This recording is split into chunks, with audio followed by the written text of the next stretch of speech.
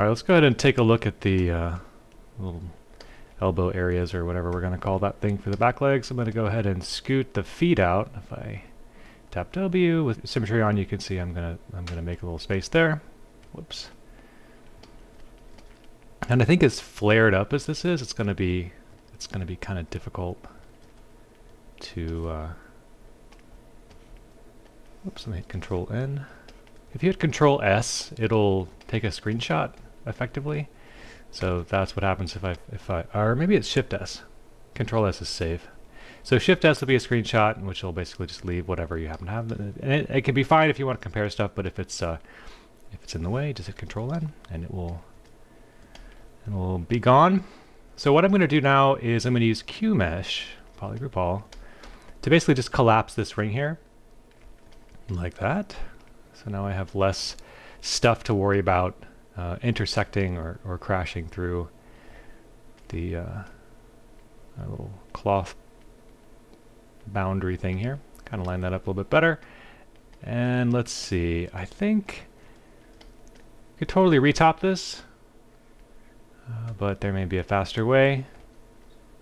Let's just duplicate our little leg. I'm going to isolate just the yellow poly group by clicking on it, holding Control and Shift with select direct as the brush option there, and then I'm going to delete hidden. And we've got this extra edge there, and one over here, and one over here, and that's going to maybe cause a little bit of trouble, so we'll just get rid of it with the Insert Edge Loop option there, set to Remove by holding the Alt key, and we'll do another QMesh. You can kind of see how quickly and conveniently we can create that new geo. And now we just need to scoot it down. So I'm going to mask this ring off here. Go to Select Lasso. And just start moving the stuff in. Doesn't have to be super clean initially. There's one thing that I'm missing that I want to make sure that I add in before we get too much further, which is that in the original one, oh look, you can see there's something down there. Let's just go ahead and hold Control and Alt, or Control Shift and Alt. We can get rid of that extra geo. But anyway, what I was going to say is, over here we've got this substructure suggested that we need to make sure exists in some form here on this geo. So I'm going to get it positioned a little better. This upper intersection we're going to go inside, and the lower intersection we're going to go outside.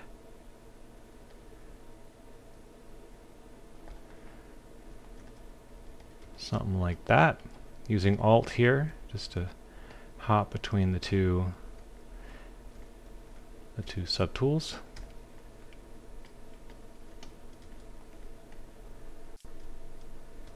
So this is what I mean by inside and outside. Like we go inside this upper armor and outside the lower armor. So I'm going to add another edge loop there. Bulge it out a bit. It's okay if all this stuff is a little irregular. We want it to feel kind of organic. And I think for this, I want there to be more of an intersection, so I'm just going to pull this stuff up a bit. So there's no chance of there being any gaps that show up. And this might work for our flat area. So we'll just add, oops, increase that. Edge loop complete.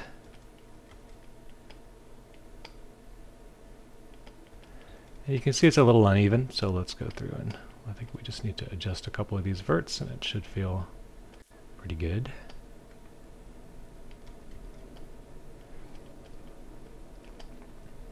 And I could have absolutely just retopped this, and that probably would have been just fine, but this might just save a little bit of effort.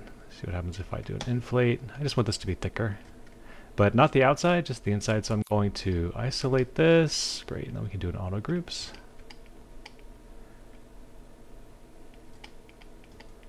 And it would be cool if there was a bit of a bevel going the other direction on this. So I'm going to add an edge loop there and an edge loop there, and then we can just kind of get rid of that one. And you can see now we have a little bit better of a transition.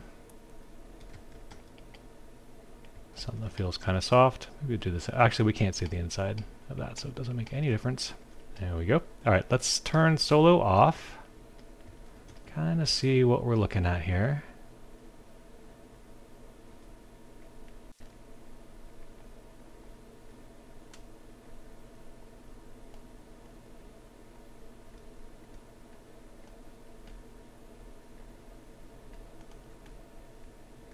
And I think I'll just go ahead and duplicate this and scoot it over to the other side.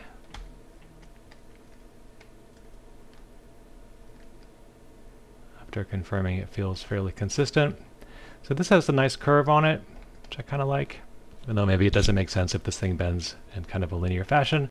But whatever. Doesn't actually have to work. Just has to look cool. I'm sure there's an animator out there who would disagree with me. But this is my tutorial, so I get to do what I want. Okay, let's see. We've only got one. I guess we have two. I was going to say we've only got one edge loop there in the middle, but we can sort of even that spacing out just a little bit. Cool. I think that looks good. Let's go ahead and just duplicate it.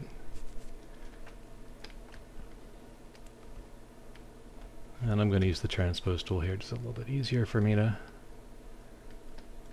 get this thing into position. And I'm going to want to make some changes similar to what I did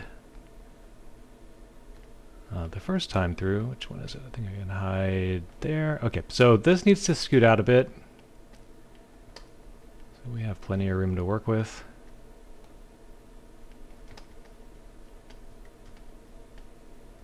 And we can probably get rid of this flared piece of geo here. We'll just use the Q mesh.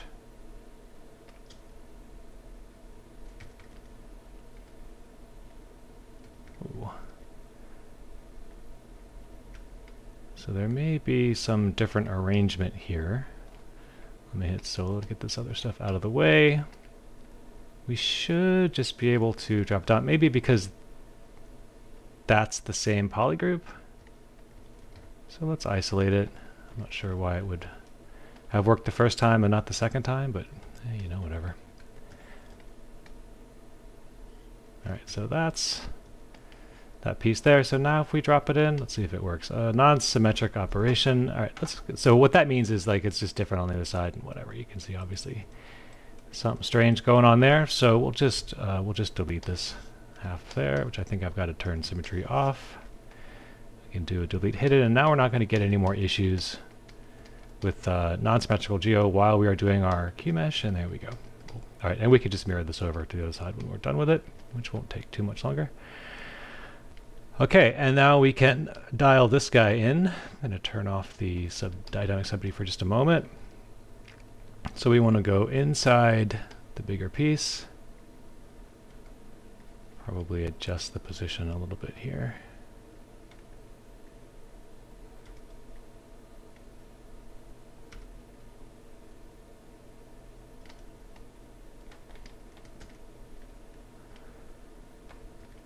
We'll scoot that back. With the brush size as big as it is right now, it's going to be, we're going to be affecting the entire piece of geo, so might require a little bit of finesse. Make that brush size a little smaller perhaps.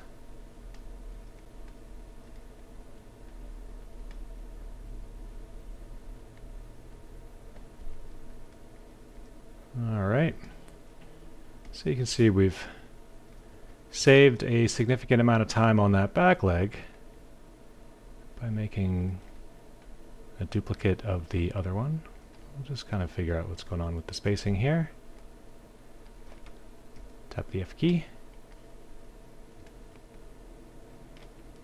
Maybe feels like a little big under here. So let's just compress it a bit. Kind of want to keep an eye on this piece here and make sure we don't and go over the line. Alright, cool. So in the next video, we will go ahead and add the cloth stuff, and then after that I think we'll begin moving into some of the other interesting hard surface stuff that we can do to add detail to the rest of the model.